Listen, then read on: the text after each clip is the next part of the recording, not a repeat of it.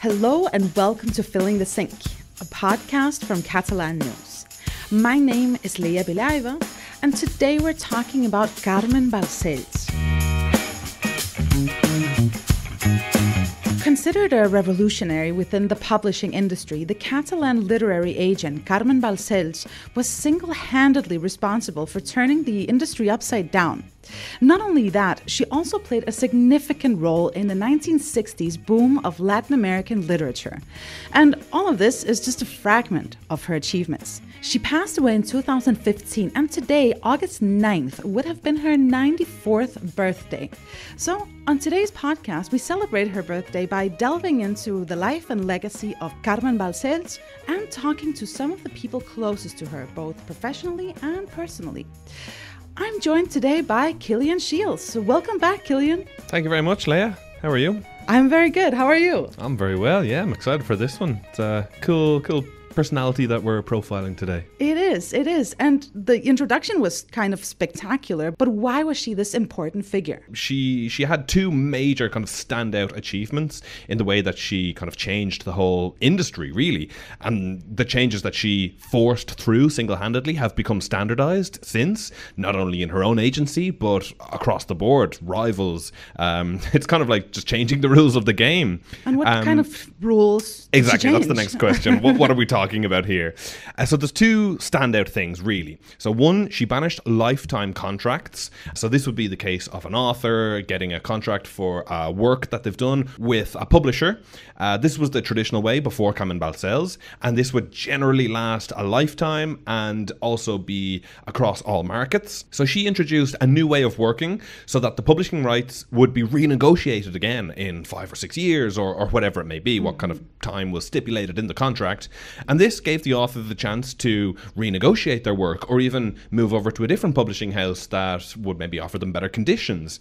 So that's one thing. This obviously gave the writer far more money, letting them live much more comfortably, letting them kind of focus on their work a little bit more and not have to be so stressed about such basic things like paying the bills, things like this. So that's one thing. And then the second would be she standardized publishing contracts for different specific markets, which again made authors so much more money. According to her own agency's website, the Agencia Carmen Balcells, she'll always be remembered for dignifying the writing profession. That is how the website puts it, and I think it's a really good, succinct definition of what she managed to do in her life. And she was also the agent of these huge, that we now consider huge names, Gabriel García Márquez, Isabel Allende, and, many others, right? Yeah, titans in the literary world. I mean, mostly from Latin America and the vast majority Spanish language markets as well, because naturally enough, she was from Barcelona. This was the world that she was living in. But we've also got Mario Vargas Llosa, we've got Pablo Neruda, Julio Cortázar, Ana María Matute, Javier Cercas, Manuel Vázquez Montalbán. I mean, they're huge names really who've really transcended the literary world, also into the English language market as well. And then in addition to that, she also represented the works of 6 Nobel Prize winners in literature. Exactly, yes. We've got Miguel Ángel Asturias, Pablo Neruda, Vicente Aleixandre, Gabriel García Márquez, of course, Camilo José Cela, and Mario Vargas Llosa. So in 60 years, 6 Nobel laureates in literature, that's pretty decent record. It is. But let's rewind and go back to her roots, because she was born in the small village of Santa Fe de Segarra outside of the western Catalan city of Lleida in 1930 to a family of small property owners. But how did she grow up to become involved in literature? It's quite interesting, really. After the Civil War, the late 1930s, early 1940s, she moved to Barcelona. And eventually she graduated in accountancy and initially started working for the Guild of Knitting Machine Manufacturers. Okay. So a short time after that, her friend Joaquim Sabria recommended her to a friend of his, Bintila Oria, who was actually a Romanian exile at the time, who had a literary agency in Madrid at the time called Acer, A-C-E-R. She worked there as the Barcelona delegate for a short time until Oria decided to actually sell up and go live in Paris. So for a little while, Carmen was jobless, but she had already established contact with Carlos Berral from working in the publishing industry at the time, who was from the famous publishing house from Seix Barral, huge in the 50s and 60s. And Carlos offered Carmen the position of handling the foreign rights of the Seix Barral authors. Carmen, of course, accepted. She already had made loads of contacts in South America, and it's here in Seix Barral where her career really took off in the publishing industry. It's very important really time for her, because this is when she really got to know things, and we have to really remember that the job of the literary agent wasn't really in existence really in the Spanish market at the time. She was working for a publisher and just negotiating contracts directly with authors, and she could immediately see the way that this industry worked. The position of the agent wasn't involved. It was just the publishers dealing directly with the authors. And naturally enough, in the business world, the publishers are going to try to pay them as little as possible so that they can keep as much money as possible. So Carmen Balcells could kind of see a gap here. You could say, okay, this relationship is perhaps a little bit exploitative. You know, these writers are getting a bad deal. So she could immediately see, you know, what was missing. And this, I guess, is where the idea formed in her head that she could be the person dealing on behalf of the writer with the publishing house, fighting for better conditions. And she founded the Carmen Balcells Literary Agency. And we also have to remember that she did all of this in a time where women weren't even able to open a bank account on their own, because this was the Franco dictatorship in Spain. Mm-hmm. So women... The peak of it as well, 1940s, 1950s. Exactly. So women really had very, very little rights. So what she did was huge. Oh, unbelievable, astounding. Like the magnitude of the achievements, I think really is immense. And tell me, Cillian, who was her first client when she started her literary agency? Yeah, so it said that Luis Goitisolo Gay was the first client at the Carmen Balcells agency. He's a local Catalan writer. Balcells also actually represented his brother, Juan Goitisolo. So a very famous Barcelona brother duo of authors. I see. And in 1965, so around 15 years after she opened her agency, she met this young, up-and-coming new writer. Who was he? This you're referring to, I think, would be Gabriel García Márquez. Yeah, exactly. It's crazy to think now, like this guy was, just starting to make a name for himself, but he's obviously become one of the biggest names in literature in the world of the 20th century, and even now into the 21st. But of course, there was a time when he wasn't well known, and Carmen Balcells, with her very strong literary intuition, very strong nose for finding talent. She toured Latin America to sign up writers. In 1965, she found then Gabriel García Márquez. She could see a talent in him, and he obviously became one of the flagship names of her business. 100 Years of Solitude, 2 years later, 1967, sold more than 30 million copies, translated into 37 languages. And you talked to Maribel Luque and Laura Palomares, who work at the literary agency of Carmen Balcells today, and they knew her both personally and professionally. So let's hear what they told you. I'm Maribel Luque, and I'm the literary director of the agency. I'm Laura Palomares. I work as a literary agent in the foreign rights department here at Agencia Literaria Carmen Balcells, and I happen to be as well the granddaughter of Carmen Balcells. Laura obviously knew Carmen from birth, while Maribel first started working at the agency at the age of 18, so both are ideal people to ask what Carmen was like as a person.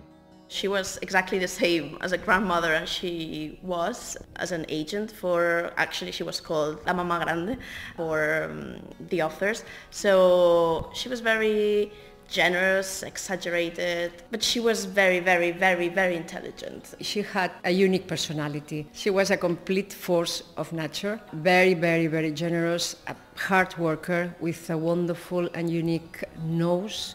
She got very emotional with very little things. Suddenly you got her a drawing or something like that, and was the best thing anyone had gotten her. And the same for the bad things. Everything was the worst thing that had happened. It was in that second. And that applies both to her personal side and her working side. Carmen Balcells took her boisterous personality with her into her professional life, often going above and beyond for the authors she worked with. She charmed the writers.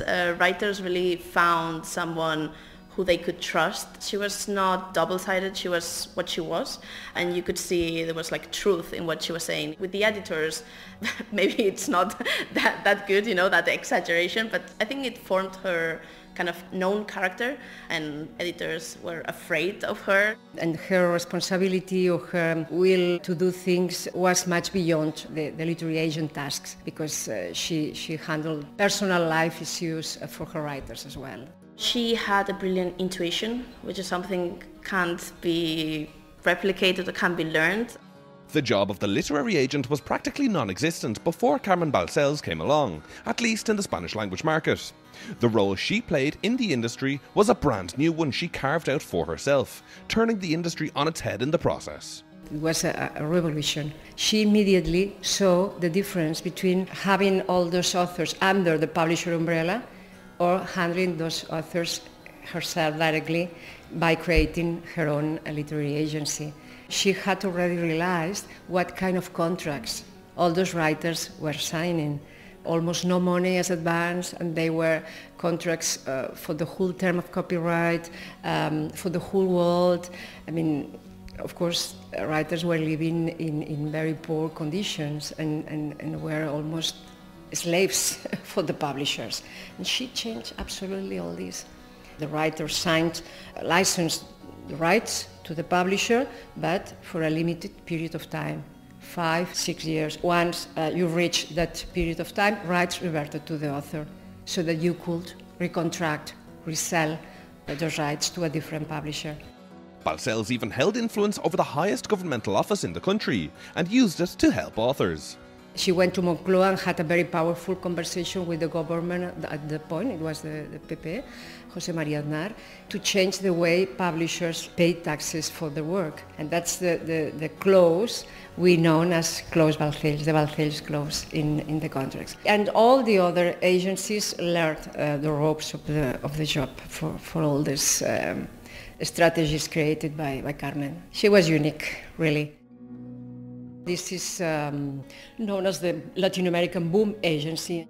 The Latin American boom was a literary phenomenon in the latter half of the 20th century, characterized by the huge global successes of young writers from this part of the world. One author brought her to another author and then another author, and then the boom happened. Many of the biggest names involved were clients of Carmen Balcells, and the boom is sometimes, in part, attributed to her. I mean, that's what the legend says, you know, she created the boom. But I think she had the vision to get together and make literary relations between authors from very different countries, like it was like Peru or Colombia, that before hadn't thought themselves as a one unite thing. And I think she helped in that, but obviously the boom created itself. Laura is reluctant to get too carried away with the legend, though. Still, it can't be denied that Carmen Balcells was central to the success of so many of these careers. So what was it that brought it all together? Carmen Balcells' goal with all those writers was to professionalize their careers, their writings, their jobs, their works. And for that purpose, she was ready to handle domestic issues or the school for children or wherever they needed, so that they would not distract from the pure act of writing. I think she just helped them build something here and get a home, and the practical side, you know, of move to a country and having to, you know, earn money to survive and those kinds of things. I think that's what made them, you know, decide to move to Barcelona, and Barcelona became what it was, like the epicenter of the Latin American boom. It can't be overlooked too that she helped many of these writers flee dangerous dictatorships in their home countries and bring them to Franco's Spain. So what was it like for her to work under these conditions? It was a challenge because, for example, there was censorship in that time, so books they were going through censorship before they could be published, so that was like one more step that there is in nowadays in democracy. But I think she was very smart to not position herself very much politically. She was able to navigate the political system of the time in her benefit, and she represented authors from all spectrum of politics, and also she knew what these authors were, you know, more right side, she never sat them next to another in a dinner. Thanks to Maribel Luque and Laura Palomares for speaking with us. Yeah, I just wanted to add as well that Laura mentioned the censorship of the dictatorship in Spain in the 20th century. And I suppose it's appropriate to point out that this was, of course, during, the Franco times when the Catalan language was prohibited, it was suppressed. So all the literature that we're talking about was, of course, in the Spanish language. Carmen Balcells, despite being obviously a proud Catalan, didn't really end up working with many authors writing in Catalan, obviously just for the political context of the time.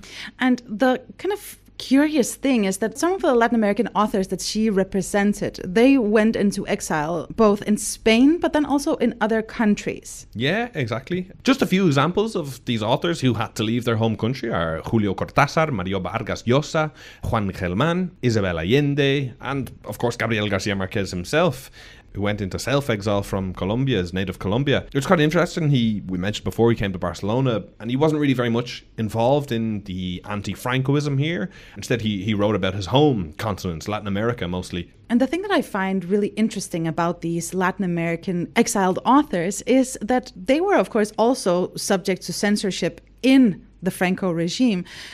But the censorship wasn't as hard as it was for Spanish authors. Why was that? Yeah, I suppose there's probably two main reasons for that. I mean, one, like we just mentioned, the example of García Márquez. He was writing more about his home country, and if it's not concerning Franco, if it doesn't insult him, if it doesn't depreciate his name, well, then I suppose he thinks, it's fine, we can let that slide, it's not bothering me.